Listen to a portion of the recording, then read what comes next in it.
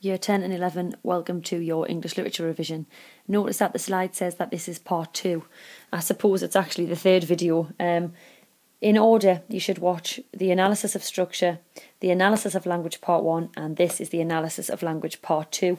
And we will be starting from stanza 5 in the poem. Okay, if you want the analysis of the first 4 stanzas, then look to my other video. Okay, stanza 5 into stanza 6. Again, Wilfred Owen continues his use of personification in the opening line. He says, actually, can I just point out something here? There's different versions of this poem on the internet and in the anthology. The version of the internet here, as you see, says pale flakes with lingering stealth. But actually, in the anthology, it is pale flakes with fingering stealth. So, just be aware of that. Anyhow, the line is personification because it says that the snow and the flakes are feeling for our faces. Once again, it's the idea. I mean, we've all been out in the cold and we know that it catches your cheeks, doesn't it? It catches your face. It's the idea again that the snow and the flakes are undetected in the word stealth, but they can feel it. It's almost like the weather is touching them, and we can see the vulnerability of the men here in the sense that it's gone straight for their face.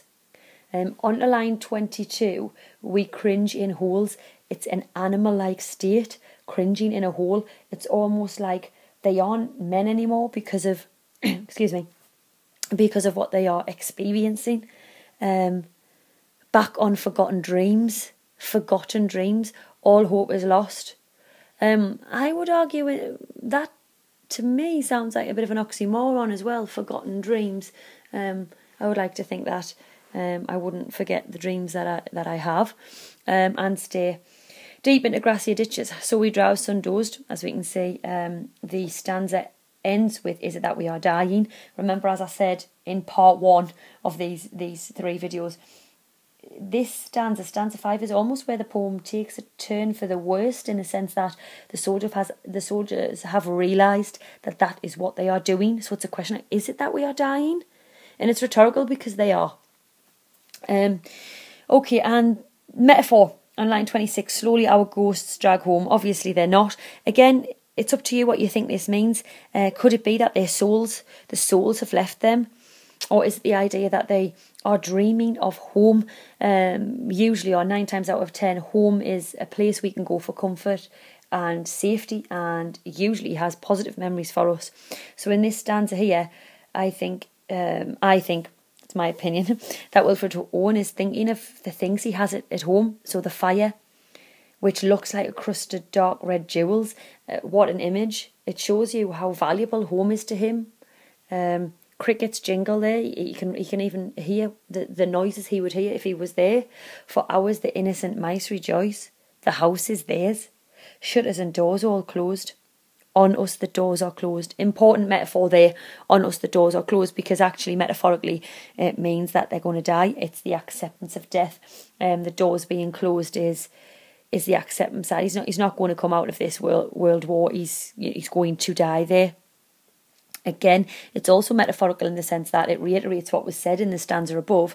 They've just got no hope now, and this hopelessness is totally emphasised in the short, sharp line. We turn back to our dying.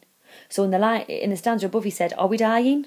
And now he said, "Yeah, we are," and that I'm just going to have to accept it and get on with it.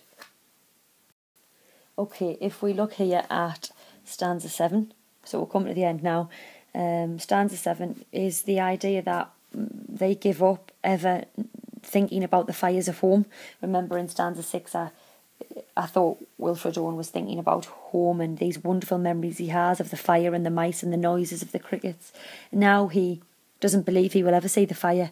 He doesn't believe the sun smiles on children. He doesn't believe in the positivity of nature in terms of field and fruit. Remember, we've been shown what Mother Nature can do throughout this poem, and actually what Mother Nature can do is kill through the weather. Important line is the last line of stanza 7. For love of God seems dying.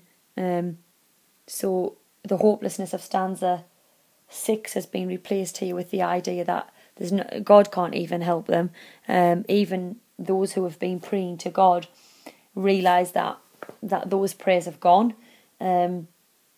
personification, I suppose, in the sense that the love or the praise they have desperately given to God have been ignored. Again, it's this despair, the building up of despair all the way through, and it's mounting here. And as a reader, we are waiting, I think, for someone to die, as nasty as that sounds. And the final stanza, tonight his frost will fasten on this mud and us. The personification all the way through here has concluded, I suppose, in this capital letter on the word his. And I think, again, you can disagree with me if you read it differently, but I think the personification is three different things here. I think the personification is the weather, I think it is God, and I actually think it's Death himself coming to get the men. So tonight his frost will fasten on this mud and us. So again, horrible image, the idea that when the frost fastens on them, they can't escape. That's it, that's them dead.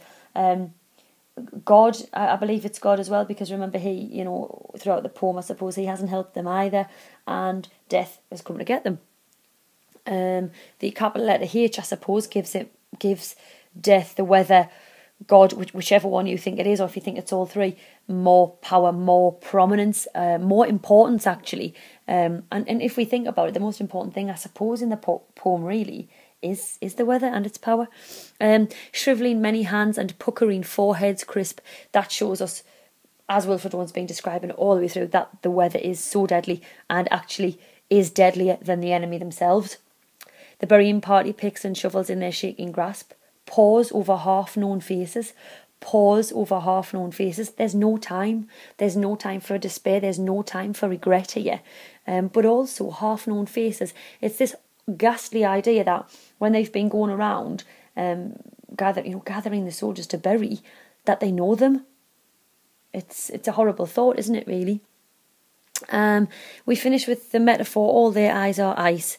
It's metaphorical because it's literal, obviously, because they are actually frozen, but it's metaphorical because all their eyes are ice stands for the lack of emotions now. It's emotionless.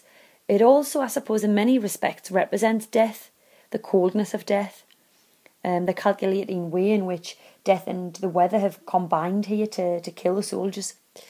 And it is fitting that the poem should end with, but nothing happens. As I said in part one of this analysis, it's very ironic that sentence. You see, in stanza 1 and in stanza 3, nothing really was happening. The men were unaware that it was the weather that was causing the trouble. It's ironic at the end because, but nothing happens, yet we have just read a poem where I'm arguing thousands and thousands of soldiers have died at the hands of Mother Nature and at the hands of the cold. So actually, a lot has happened. But nothing happens reiterates the idea that the men are unaware. They are unaware that they are so exposed to the weather. Okay. I hope this was useful. Remember that the video comes in 3 parts. Part 1 is structure. Part 2 is the first 4 stanzas of language. And this part 3 is the end of language. Okay. Thank you.